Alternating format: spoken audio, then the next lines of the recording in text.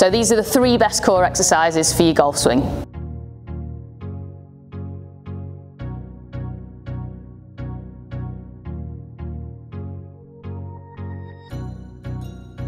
So 3 exercises that are going to help you fire up your core. We saw a lot of questions about this. It's not an area that we've touched on before, so this is exercise number 1.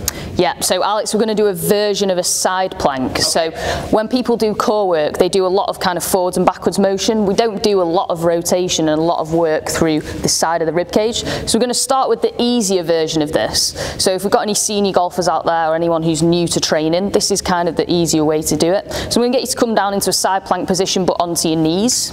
And then all we're going to do is bridge up into that side plank. Now, if that's tricky in itself, just get used to holding that for about 20-30 seconds. When you feel like you can comfortably hold it for that amount of time, we're going to take that top arm, I'm going to rotate through the gap of your body, twisting the torso, out and all the way up. And then the aim is to keep the hips as high as possible. We're going to squeeze the glutes so it keeps the pelvis steady.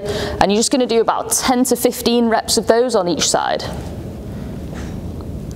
So even this is still quite a challenge, right? This is hard. Yeah, and this is the easy one.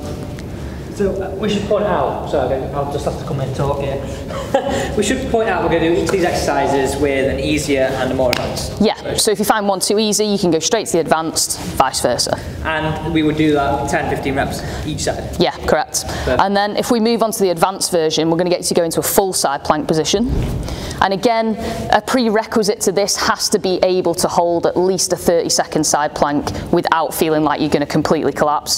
So as soon as you can get into this position here, we're going to take the arm and you're going to rotate through the rib cage, twisting underneath, out and up. And you're trying to keep the hips steady, you're going to use the glutes to keep them tight.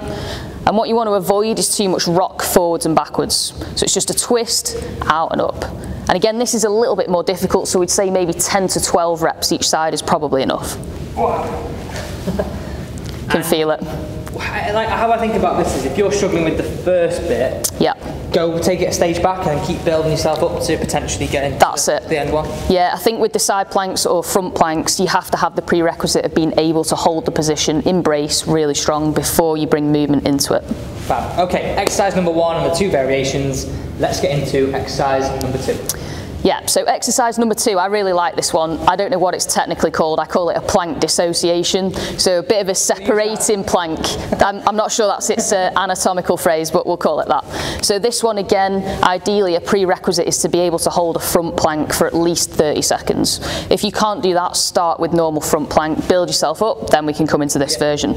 So we're going to do this one in a press-up position. And this is nice because it sort of mimics an area of rotation and a drive from the lower body, which is what we start to see in the swing. We get a backswing and a downswing, a drive in through the hips. So if I come into press-up position here, what I'm going to do is I'm going to take one hand off and I'm going to rotate up to the ceiling like this as far as I can. Again, you can take your head with you. And then as this hand comes down, my opposite knee comes into the elbow.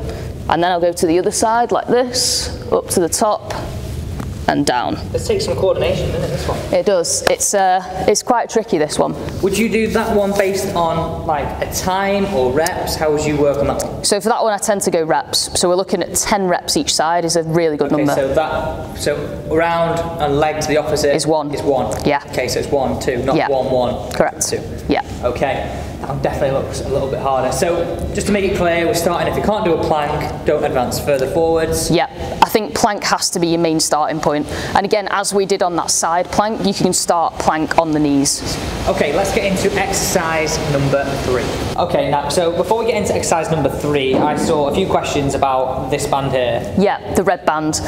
You can get various different weights of it. The weight doesn't matter too much. You just want to be about 1 centimetre thick with this band. That's roughly about the right resistance for what we'll use it for. Yeah, and if you go through the host of videos that we've created, every Tuesday there are different exercises that we can do. I think we should actually do a video, and please hit that thumbs up button if you think we should do this as well.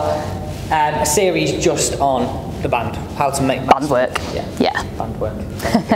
Okay, so final exercise. This is again rotation. We're going right leg down or left leg down. So we're going right knee down, left leg up. That's it. So you're turning into the lead side with this. So all we're going to do with the band is come across slightly. So you've got a bit of resistance on. So if I get you to just shuffle across to me a little bit, Alex, first. And then all we're going to do is just rotate, keeping the arms straight. So you're pulling the torso and the arms as one, and then resisting on the way back. So what we don't want is a pull and it to yank you back the other side. You don't want to go. Correct. You're trying to control it. So big turn and then slowly resisting as you come back with the band that way. And then what I want you to be doing is squeezing this quad here at the front, pressing this foot into the floor so we're creating some stability. You're up nice and tall, and it's just nice and smooth. 10 reps each side's good for this. And again, if you do have bands at home, if you find this too easy, you can always go to the next thickness up.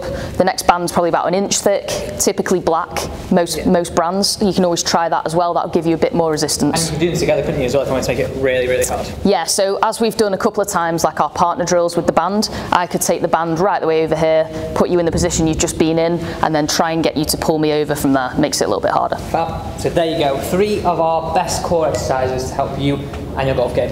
Thanks so much for watching, really hope you enjoyed this video. As we always say, down below is the link to what Nat does, all her information on her website, and remember, there's a waiting list, so if you want to get onto her monthly subscription, you have to, what do you have to do? Just get in touch. Get in touch, there you go. Thanks for watching guys, and see you soon.